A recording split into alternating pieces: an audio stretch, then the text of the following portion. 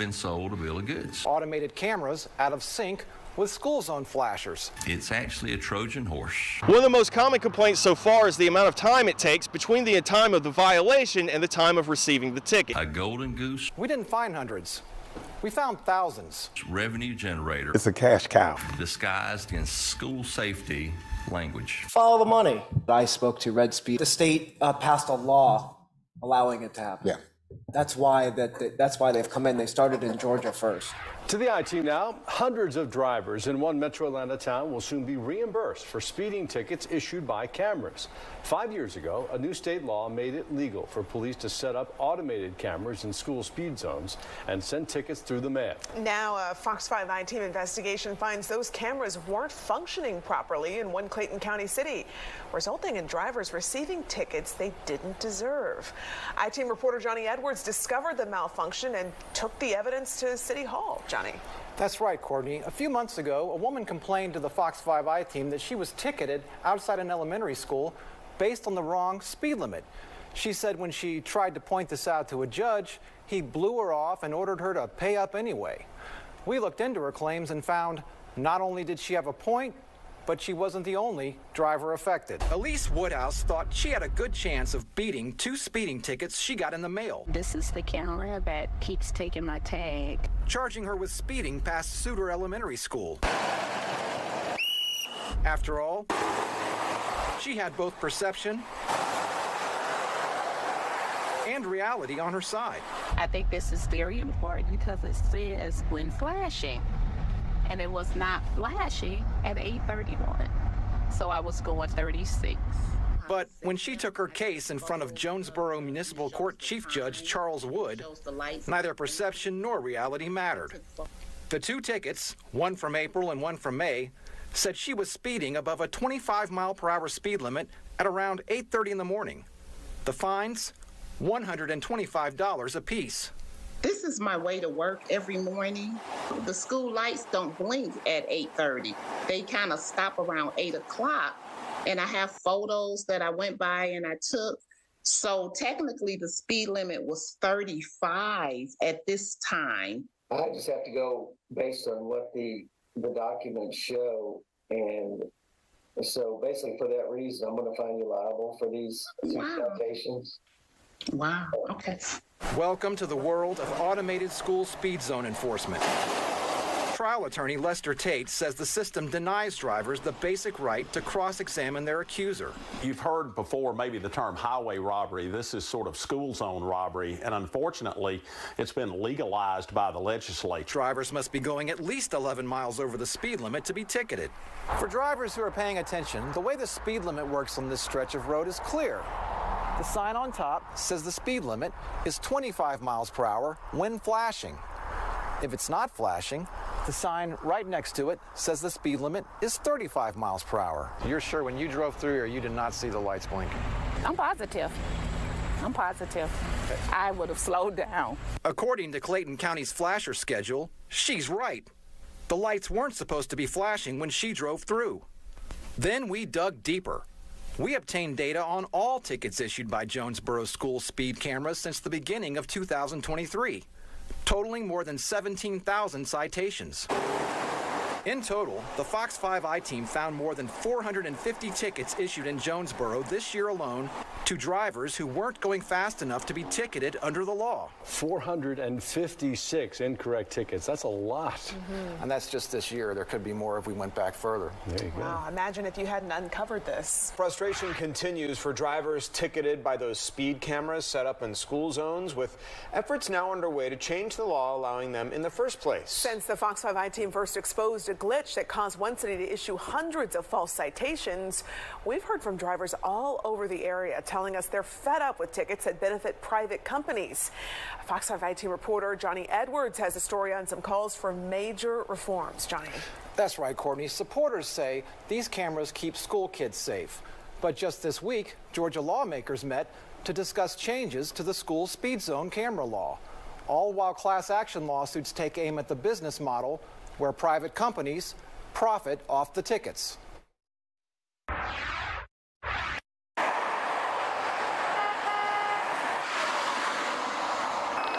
Automated school zone speed cameras. They wait. They watch. If one gets you, you can't reason with it. It doesn't give mercy. A first offense, about $75 to $100. The big thing is they got the fines low enough, and they tell you it won't go on your record, no points, just send us your money. A decade ago, Augusta attorney John Bell successfully took on private probation. Now, he's taking on privatized traffic enforcement in 2 class action lawsuits aimed at camera contractors, REDSPEED and Blue Line Solutions, who manage cameras for police departments in Metro Atlanta and beyond. They are out-of-state, private, for-profit companies interested only in how much money can they extract from the citizens of Georgia. Companies often taking about a 30% cut of each ticket paid. Bell says if either of his cases succeed, the current privatized system would become illegal. Bell alleges in the lawsuits the companies aren't police, but they pose as police when they mail citations, with Blue Line even using the company's Tennessee address. The lawsuit's alleging, quote, wrongful impersonation of law enforcement and agencies. And I think it's offensive. There is a reason we have law enforcement that are elected or serve under elected people who are responsible for their duties. The lawsuits even invoke Georgia's racketeering law. Both companies have denied the allegations in court filings, saying the 2018 law allows what they do. But state lawmakers have also been hearing complaints, and even faster changes could come through bills pending at the state capitol, including one that would reform the school cameras and another proposal that would dismantle the systems completely. All in favor say aye. Aye. All opposed? One bill would throw out the 2018 law. The House Motor Vehicles Committee approving it unanimously Tuesday. We have been sold a bill of goods. It's actually a Trojan horse, a golden goose revenue generator disguised in school safety language. I think finding a balance is the right answer. A bill passed in the House last year, now carried by Senator John Albers, would require school zone signs to be uniform throughout the state, and cameras could only write speeding tickets when orange lights are flashing. Secondarily, it's going to make sure that no camera company is benefiting financially from the amount of tickets they write. It's a flat fee. We never want this to be anything more than protecting students. We don't ever want it to be a money grab.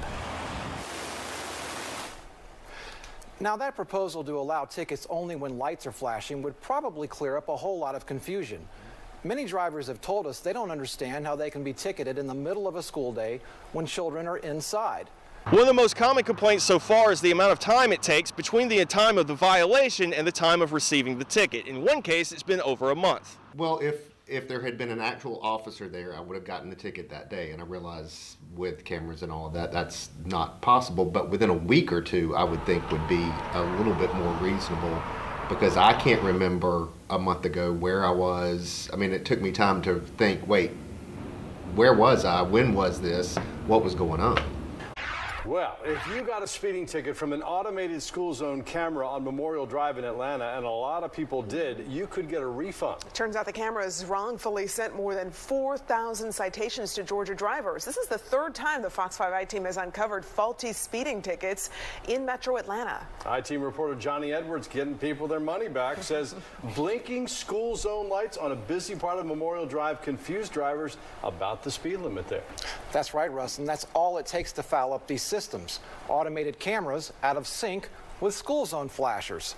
The question is, why did Atlanta school officials allow the cameras to go on issuing bogus tickets when they knew about the problem for months?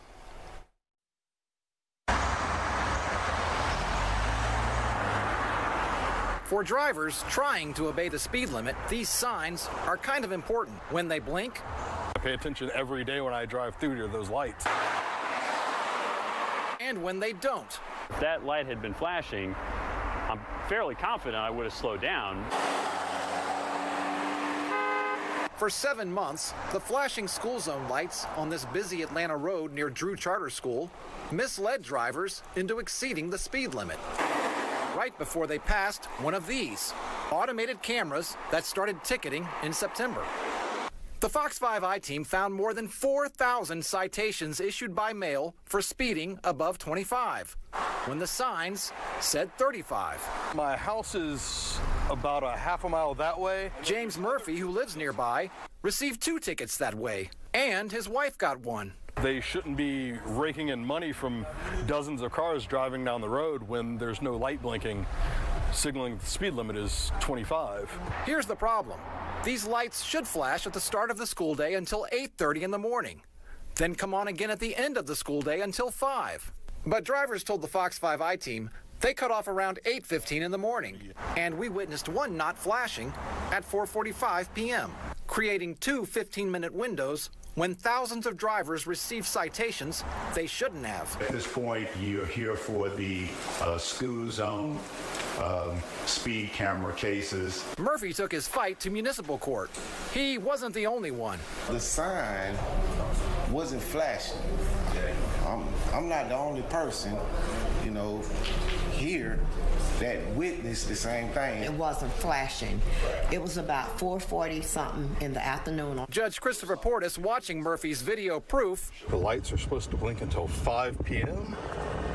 and as we see, they are not blinking. And tossing all their citations out.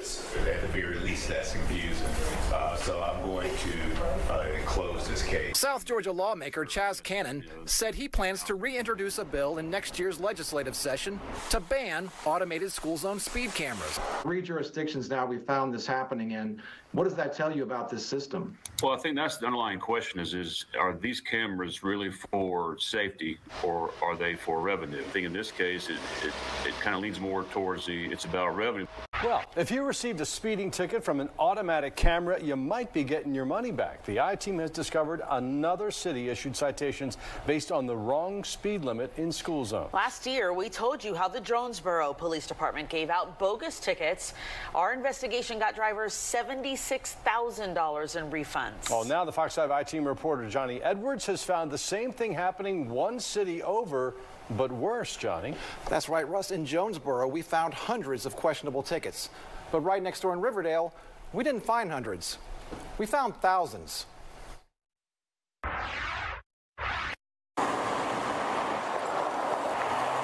The street signs say one thing. In my opinion, the flashing signal says 25 when flashing. And then if it's not flashing, I'm thinking the speed limit is 35. But these traffic enforcement cameras play by their own set of rules. A Fox 5 I-team analysis discovered more than 6,000 speeding violations mailed to drivers who shouldn't have been ticketed at all. All of it due to 6 cameras clocking drivers who passed Riverdale High and Riverdale Middle Schools. Initially, this is presented as a good idea, as a good way to slow the people down and create safer school zones. If we're going to engage in constant problems, do we need to revisit the idea of is it really working? The Fox 5 I-team discovered the same problem last year in Jonesboro, involving cameras managed by the same company, REDSPEED. Here's the issue. To get a ticket when these signs are flashing, by law you have to be going at least 11 miles over that 25 speed limit. But many drivers got ticketed as if the lights were flashing, when they clearly were not. The speed limit should have been 35. It's 9:05, the light is not flashing, and I'm doing 36 miles per hour, and I got this in the mail. This driver, Ann Owens, warned the city about the problem early last year, telling City Council she received multiple tickets on Lamar Hutchison Parkway for going just over 35.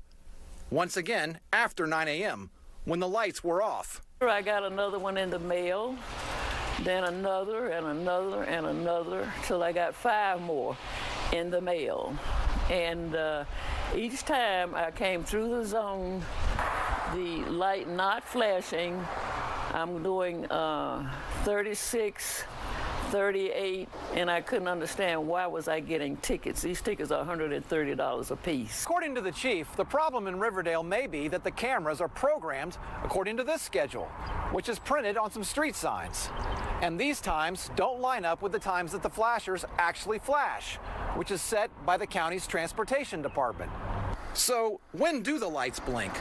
We checked with Clayton County Transportation, and we checked the flashers themselves. They go on and off according to this schedule. I got 8:59. The chief even saw for himself. Oh, there it goes. There it went. There it 9 went. o'clock. 9 o'clock a.m. 9 o'clock. Yet we found thousands of drivers wrongly ticketed after that time, after the speed limit went back to 35. We estimate this discrepancy has affected more than 5,600 drivers and resulted in more than $500,000 collected in potentially invalid tickets. We only looked at data up to early January, so there are likely many more. REDSPEED gets a 35% cut of every violation paid.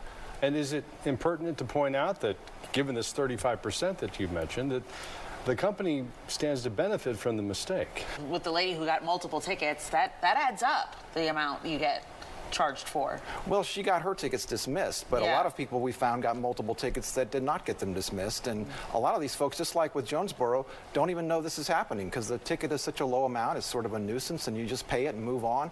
And not everyone can do the research that we've done here. George Worrell opens letter after letter. So this was $150. This is from 2022. I just opened it.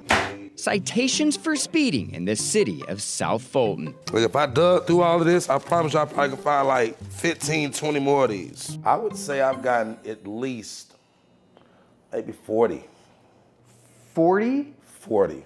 The tickets aren't from South Fulton's police department, but a private company called Blue Line Solutions, based hundreds of miles away in Tennessee, which operates these speed detection cameras in the city's school zones. And before you know it, you're caught. Since 2019, he's paid thousands of dollars in camera citations, civil penalties which do not impact drivers' licenses or insurance. The local pastor and father of two confesses he's likely guilty of speeding for some, but not all.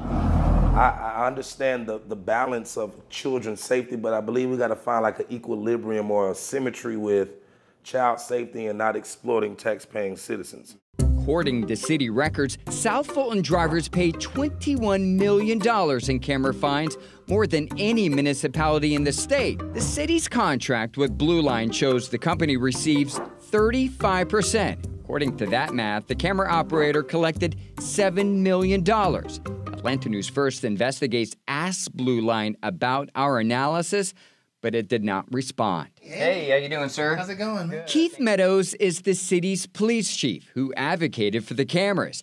He points to this traffic study that shows since the cameras were installed in 2019, the number of speeding vehicles in school zones has dropped more than 90%.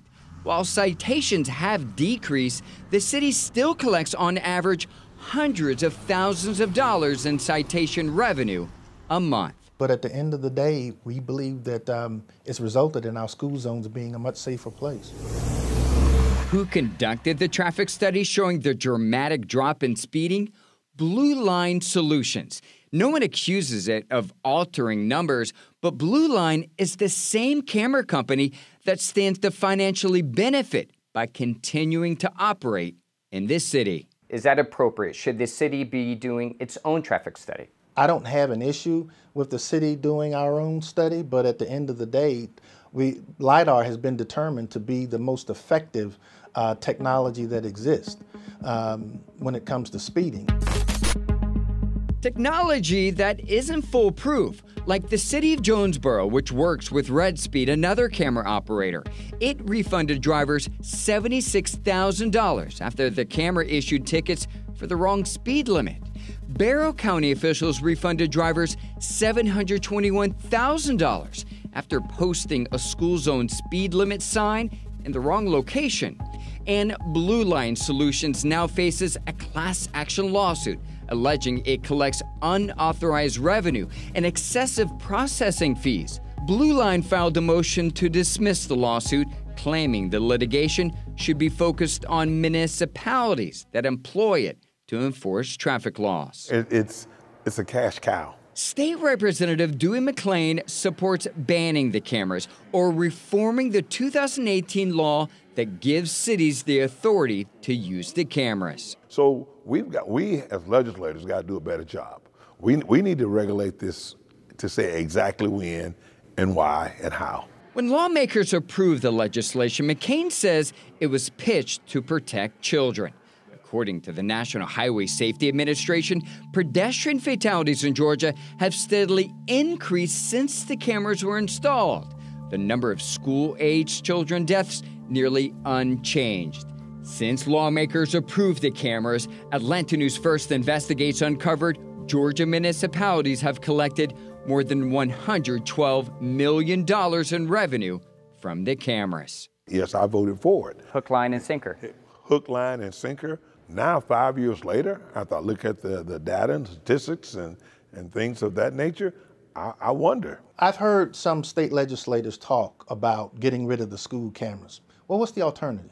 Hiring police officers and 16 police officers in every school zones. Then the narrative is going to be they're running speed traps in South Fulton.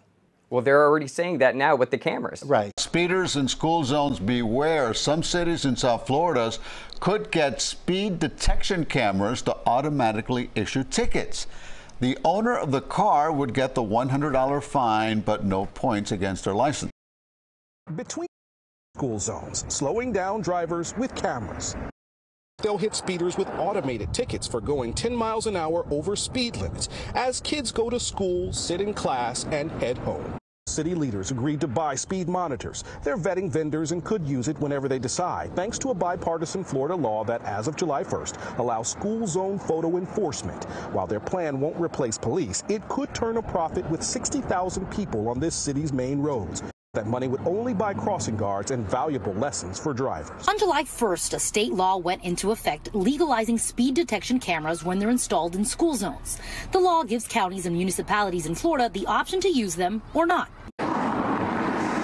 The village is very early on in the process, but has already signed an agreement with the camera technology company, REDSPEED. What it does is it allows us as a municipality to install speed enforcement cameras within our school zones and issue notice of violations to people who are exceeding the speed limit by at least 10 miles an hour, so 11 or over, during school hours, actually a half an hour before school starts, throughout the day while school is in session, and then a half an hour after school ends. Once these cameras are installed, anyone driving 10 miles per hour over the speed limit would automatically receive an $100 ticket, but no points on their license.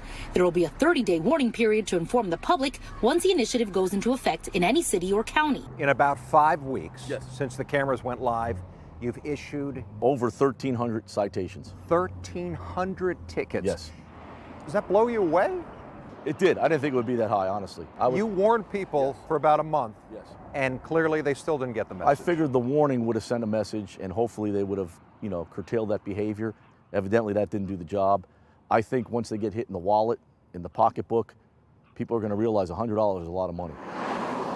And let me tell you, some of my cops have had tickets. Some of our city crews have had tickets. Elected officials have tickets. They all got to pay.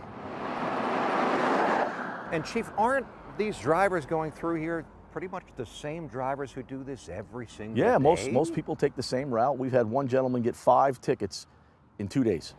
What does it say to you that you had a guy speeding through here in 2 days 5 times? It sounds like a guy that doesn't know what's going on. Follow the money. We hear all these Facebook groups following money. Follow the money.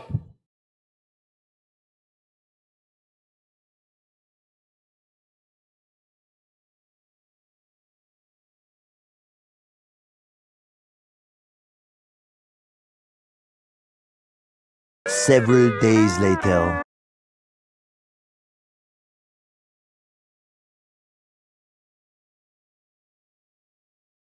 One week later. I wanted to bring up the topic for the school zone speed cameras. I would like to be the first city in Broward. I was told by one of the representatives we still can be. But I wanted to know if, obviously we can't make a decision on this, but I'd like to know if there's consensus to ask Kale to kind of formally start that process of looking at companies and coming back with maybe some feedback. But I know that, you know, I'm a huge fan of it. The one that I spoke to, REDSPEED, has already conducted some of the surveys. They're doing traffic studies on their dime. The state passed a law allowing it to happen. Yeah.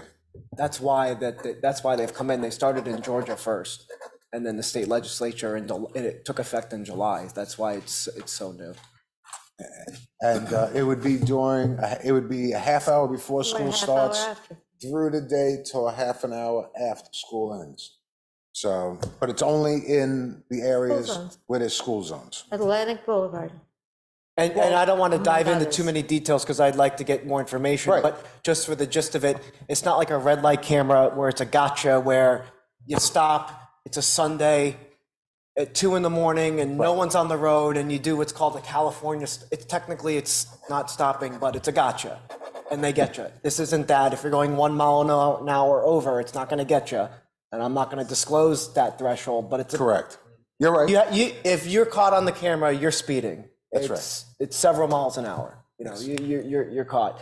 And, you know, I'd be the first to tell you if it was citywide, I would oppose it. But who could honestly be upset if they got a ticket for speeding in a school zone? The person who got the ticket, but everybody, I don't even think they would have the guts. But everybody else is protected. Correct. Several months later.